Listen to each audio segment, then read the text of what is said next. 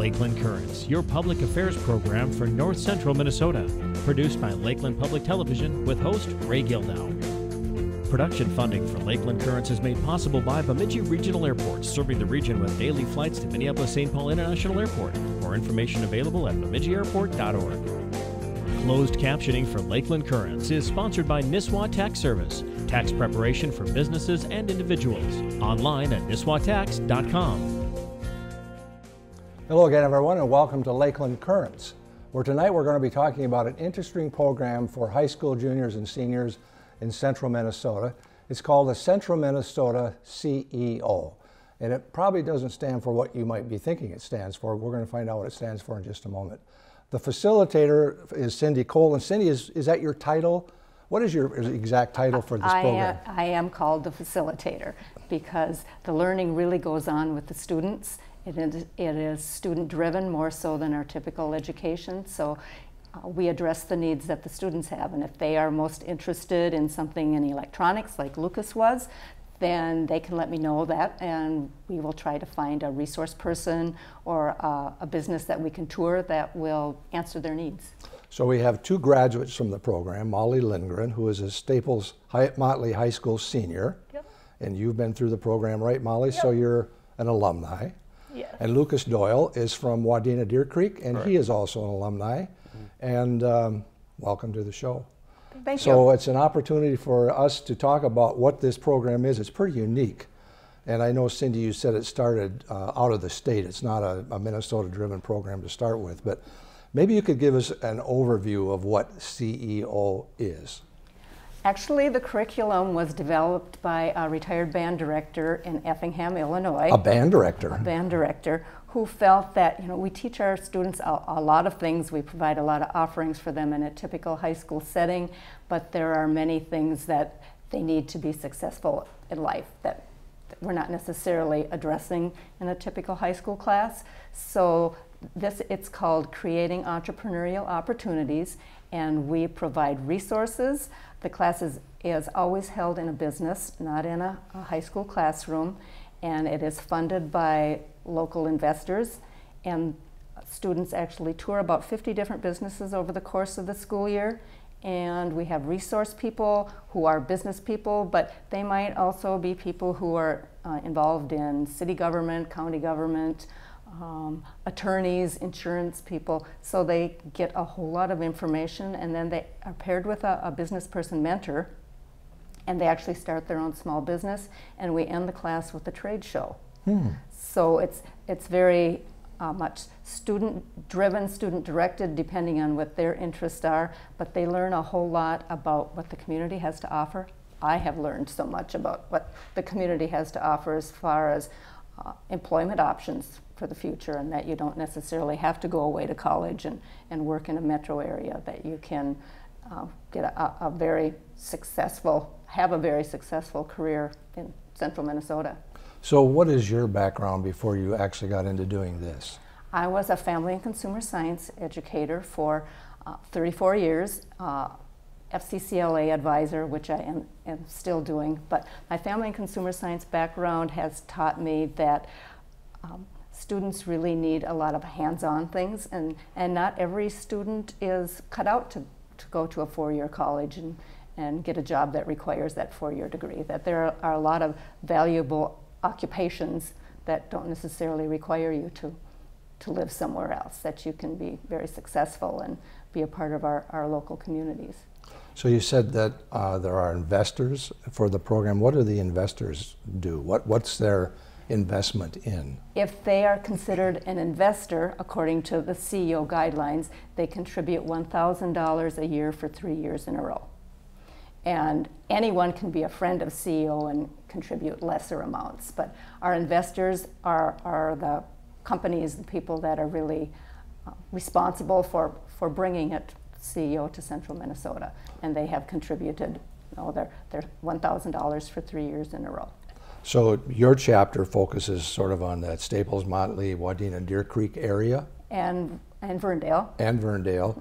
And are there other chapters in Minnesota like yours? Other classes? There is one in Wright County, And Wright County still has... That's down like near Buffalo, Minnesota? In Buffalo, and they still have a vocational center that we used to have in the Right. 70s, and they draw students from 8 different high schools, and then there is one in Candy, High County, in Wilmer. Okay.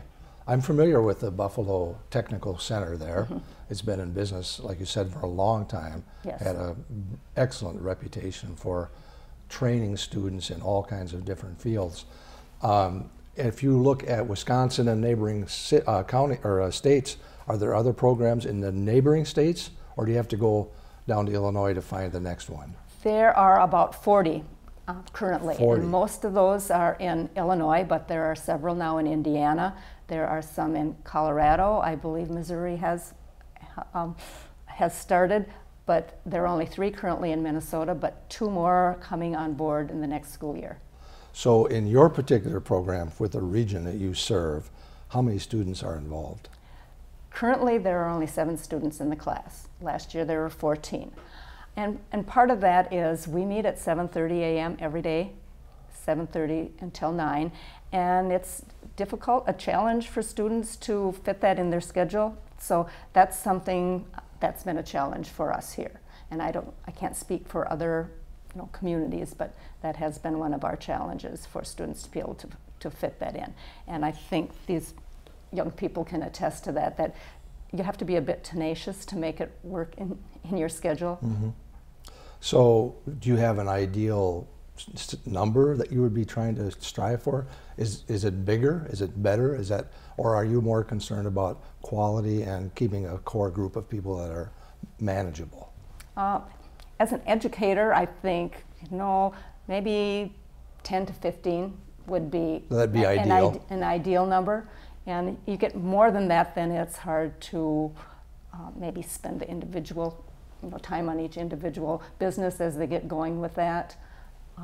And I find too that with a smaller group, a student who might be more shy is more willing to speak out if it's a smaller group. And we do expect students to ask questions when we go on tours and when we have guests, that we expect them to ask so they can get as much information as possible.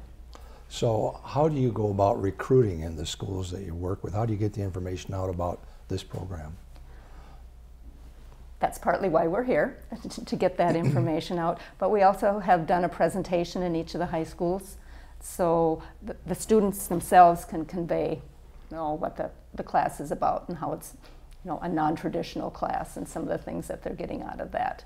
And that's what we have done. Plus we have put together this brochure that I brought along, and that's in some of our local businesses, and our board people tried to advertise and promote it as well.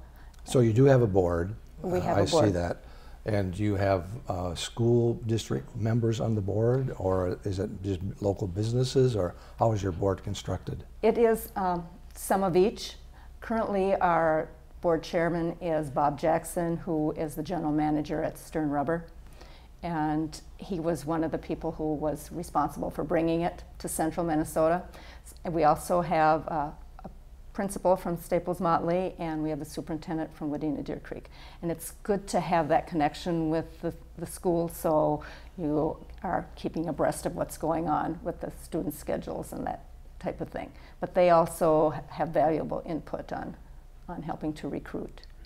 So Molly, you're a senior this year. Yep. What attracted you to this program when you first got involved? So you would have been a junior when you started. So what really attracted me was getting to learn more about my own community, and then getting to be in a class that's not in school, and so it was a bit more non-traditional and more hands-on, but also getting to be in a class with kids from a different school districts and really making those connections with other people, because I'm a people person and I love meeting new people. So that, I think, was the biggest draw for me. So when you heard about entrepreneurship, did you really know what that meant at the time? At the time I did. I was introduced to entrepreneurship through FFA and the experiences that I've gotten through that, but I didn't really have a good base knowledge of what entrepreneurship did or was, so when I got into CEO, I had the opportunity to learn a lot more about what that meant. So you're meeting at 7:30 in the morning. I'm assuming that you're not cutting out any of your core classes in school. This is probably in addition to, is that correct? Kind of. So CEO meets from 7:30 to 9 o'clock in the morning, so it actually takes up 2 of your hours, especially because we switch off. So in the first semester we meet in Staples, and the second semester we meet in Wadena. And so it does take up 2 hours of your day, and so like Mrs. Koll said, it does take up a lot of your, some more time. But I've still been able to get all my core classes in so far. So is the transportation from one community to the other your responsibility, or is that partially funded through the program? When you meet in your home community, so like when we met in Staples, I was responsible for getting myself to where we met or the business we were touring that morning. But when we met in Wadena, transportation was provided for that. Okay, nice. Lucas, what was your attraction to coming into this program? I'd have to say, for me to go into this program, I looked at the entrepreneurship opportunity. I was curious. I was kind of setting feelers out to see if I was interested in the business aspect. I have family members that are in small business, and I just wanted to see how that acted. And also, I wasn't as much of a people person. I wanted to expand those that learning process and just be able to public speak and talk to adults, and you know, we learn how to give good handshakes and that kind of stuff, and it was really eye-opening for that. So you saw it as an opportunity to develop your own professional skills. Correct. Which as a junior, that's good for you. Yeah. A lot of juniors don't recognize when they don't have those skills. I think that's pretty unique that these folks have recognized that. When you first start your program, and Cindi, is probably a question for you, what is it the first couple weeks that you really focus on? We really try to make the atmosphere, the climate when someone walks into the classroom, because we have an open door policy. Anyone can come and visit our class at any time. Even though they're not enrolled, they can still come and Anyone observe. can come, any relative, friend, adult, and we especially welcome our investors and our board members to come and see what's going on, because we are always conscious that we would not have this opportunity if those people hadn't been involved, our board members and our investors. But we try to create a bit of a wow factor, that it's not your ordinary high school class, because when anyone enters the room, the conference room that we're meeting in, the students all get up, shake hands, introduce themselves, and we make sure that we thank the person, and they're expected to ask some good questions. And after you have been exposed to different business people, they become much more comfortable asking the right kind of questions. Not how much do you get paid necessarily, but what made you decide to go in this business? What's your background? What are your overhead costs? Those types of things. How does our business climate compare to a business climate in another state? That type of thing. It's really interesting. A lot of the most successful people in our USA today didn't go to college, or they went for a day or two. I have a couple of clients that I work with in my fishing industry. One went to the University of Minnesota for one day, and he said, I just knew it wasn't for me. And he's literally a billionaire today. And so you have the innate skills and the ability to develop this. And the world is full of English majors, social studies majors, philosophy majors who can't find meaningful employment. So I really think this is such a great and unique program, because the workforce shortages are everywhere. From here to Florida, you see these want ad signs, and it's not for low-skilled people, it's for people who have skills in certain areas.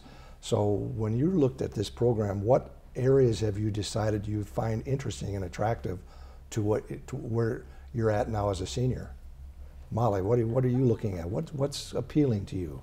I was able to really tune into the part of me that likes to be around people, but more than that, likes to help people. And so I think when I look at careers or look at majors I go into, that's one of the biggest things I focus on, is will this job help me help others? So that's what I looked at for myself. So you see yourself going on to college now. Mm-hmm.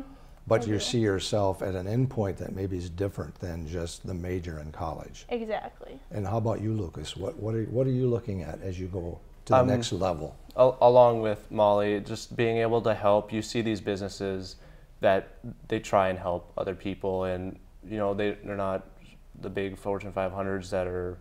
This is about money, and they really care about people. And I saw that as I want to help people and just serve. So is that a typical student reaction, or is it just very unique to each student? I think it's unique to each student. As they go through their own small business creation and running it, for example, Jessica from a class, our first class, her business that she struggled to come up with an idea of what she was going to do for her business, and she decided that she was going to do pet sitting, and she called it the Furry Dog Mother. She's got little magnetic signs she puts on her vehicle, and through help working with Julie Hoffman at the Four-Legged Lodge, she learned how to create some paperwork that she needed to do, disclaimers and that type of thing, so she wouldn't be held liable for damaging something in somebody's house or those kinds of things. She actually did that throughout the second half of her junior year when she was in the class. She continued to do it her senior year, and now, I haven't spoken to her recently, but was going to do that in Duluth as a college student. You know, it's not full-time employment, but it's a part-time, you know, economic gig for her, and she's good at it, and it's worked out really well for her. Coming from the college environment that I did, I saw students so often who walked into the college and never were there before. They came in and they signed up for classes and they paid their tuition. And I always tell students, would you go and get in a $50,000 car that you had never seen, never driven, and not experienced it? Well, everybody says no. And then my comment always is, why would you go anywhere for your education if you don't test it out? And I remember working with some students who wanted to be nurses, and they went to the hospital in the ER, and one day of blood made them decide it wasn't for them. They could not stand it. So I think it's so important what you're doing, and I'm kind of curious about your feeling of these places that your businesses that you visit. What's that experience been like for you, for both of you? I really enjoyed the business tours, partly because I got to see a side of our community that I never really had realized there before, but it's also very Like what? What are some examples? Barma Hats. So Barma Hats is a hat making company in Staples, and they actually make like the Australian like type hats that you see. And I actually live about like 4 miles away from the factory, but I never knew it was there until CEO. And that's a worldwide factory, isn't it? Yeah. So what are some other unique things that you found in the communities where you visited these places? Either one of you. What's some things you just had no clue that they were in that area? I had no clue that we had a 3M plant in Staples. Really? Just to know that something like that large scale of 3M to be so close to home is just really eye-opening for me. And when you saw some of these businesses, obviously 3M is not a small entrepreneurial business, but when you saw some of them, did you find areas that perked your interest? I know we went to Savantis in Brainerd here, and that was really cool. They do internet protection, like servers and stuff, and I found that really interesting. I've always kind of liked electronics, and I just found that business was really nice to see. So when you go on to college, do you have a track yet in mind? I kind of have an idea. I haven't solidly decided, but I'd like to go along with it.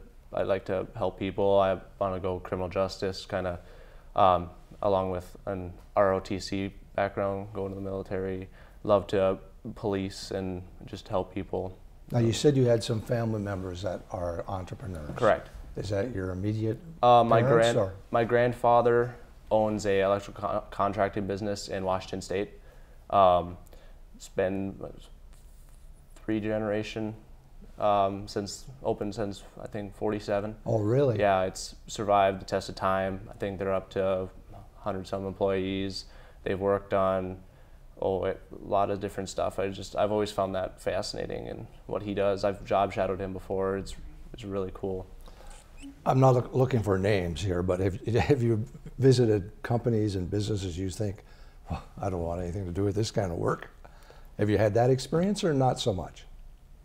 I haven't ran into anything. So most of the things you Yeah. experienced were Yeah. unique and interesting to you. What's your relationship with your peers when they come and ask you about this kind of a program? What do you tell them? I tell them it was pretty life-changing and eye-opening. Most of my friends are like in my grade, but for my younger peers that I've met through FFA that are really looking into more of that hands-on class, I tell them about this class and the great opportunities you get from it, because you get to network and make connections, lifelong connections with many people from across the state of Minnesota that will really benefit you in the future. And you get to really fine-tune your interpersonal skills as well and professional skills. How about you, Lucas? When I get asked about it, I tell them how great and how good the program was for me, and how if you're into not just business, but you want to become a better adult in the future, just to be able to speak with an adult and all that kind of stuff, this is the program for you.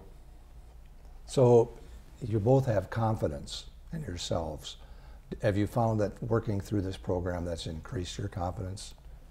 For sure. For sure? I'd say I would probably have never done this before the class. Along with You mean being on TV? Yeah, for sure. But like between CEO and going to Boys State, it was so eye-opening. So that was life-changing for Yes, you too? Yeah. Wow. And when you spend time with business owners, what kind of feedback have you gotten from them when you visited their places? They're surprised how adult-like we act sometimes. Really?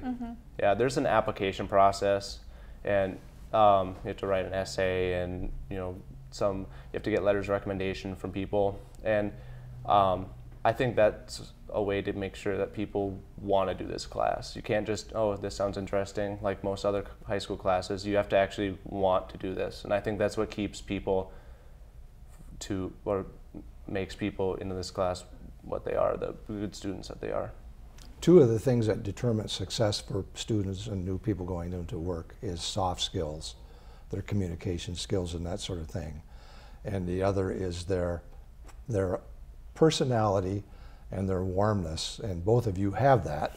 So I think you're both going to fit in very well. Cindi, do you turn down applicants in this program? That's a possibility, yes. And what determines that? And I have nothing to do with that application process. Really? Because the facilitator should not be handpicking the students Okay. that will be in the class. So is that done? It is done by a committee of our board members. Oh. So I can suggest to students that I may know that this would be a good thing for you to do, but I have nothing to do with the application process. So Molly and Lucas, you both had to sit down with board members when you came into the program and do a little interview? No, we just had to, they just go over our Over your application. resume, sort Yeah. of? Yeah. But so you didn't have to have any face-to-face stuff going on? And actually, the names are not on the applications when the committee That's looks at pretty them. cool too. So it's more of an anonymous type of So application. you have donors, or you have people who are investors. Is that your primary source of revenue? Yes, It is. yes. And are you responsible for going out and raising that money, or does that go through your board too? They do not want me to have anything to do with that, because when I call a business person, we don't want that business person thinking, oh no, somebody's calling for money again. Okay. So I have nothing to do with the fundraising. That's nice from your perspective, isn't it? It is. And then I can contact any business person or resource person that I think might be a good mentor or a good speaker without having to feel like they're dreading hearing from me. We have a program in the Brainerd Rotary called Strive, where we go out and mentor seniors. We're doing it in Brainerd, Pine River, and Pillager right now. And one of the things that's happened through the Strive program, we have speakers that come in. They have identified people they want to have work for them, and they've been offered a job at the end of the school year. Have you had any employers look at you and say, yeah, if you're really interested, come back when you're done with your college, I'd be happy to talk to you? Have you experienced that at all? Not yet? I no. haven't. No, Okay. not yet. But I can speak to that because each student is paired with a business person mentor about mid-year, really? prior to mid-year actually. And it can be someone who they have a similar interest because of their business idea, or it can just be somebody that they click with personally. And I'm sure they won't mind if I use their names, but Matt Olander from Olander Tooling was a mentor last year to Dominic, who was in the class. And then Dominic actually got a part-time job working for him because they just clicked personally. Not that Dominic's business idea had anything to do with machining, but they just get along well personally. So I think that's a huge advantage of this program as well, because now they have that connection with this mentor person who will remember them 10 years down the road, and they may, keep up corresponding through their life. So that's another added benefit. And the resource people that come into our class, the tour host, any one of these CEO alumni could contact them in the future and say, hey, I was in this CEO class. Do you have some suggestions maybe for some job openings, or I want to move back here with my family 10 years down the road. We're down to about our last minute here, but when you have speakers come in, how do you identify, what kind of speakers do you have and come to and talk to them? Well, there will be some speakers that I will ask to come each year just because they have such a good message. Dan Scogan has been a great support person and is a great speaker. Former state senator. Right. And let's see, who else did we just have last week? Our board members, especially those that are highly enthusiastic about our community. Kyle Davis is one of our new board members, and he loves Central Minnesota, and he gives the students all sorts of ideas for how they can be successful in Central Minnesota. And they can maybe speak to some speakers that they thought were really interesting. But we're actually out of time, so I'm not going to put you on the spot. But if somebody wants to look at doing this in their community, can they contact you, Cindy? Sure. How do they do that? I have we have a Central Minnesota CEO website, and it's centralmnceo.com. So that's one way they can find out about us. Otherwise, Bob Jackson is the chairperson of our CEO board, and he would be an excellent person to contact. Great. You'd find him at Stern Rubber. Stern Rubber and Staples. Thank you for coming on the show. I think it's a great program, and it looks like it's been very successful for you folks. Thanks a lot. Thank you for having us. You've been watching Lakeland Currents, where we're talking about what you're talking about. I'm Ray Gildow. So long until next time.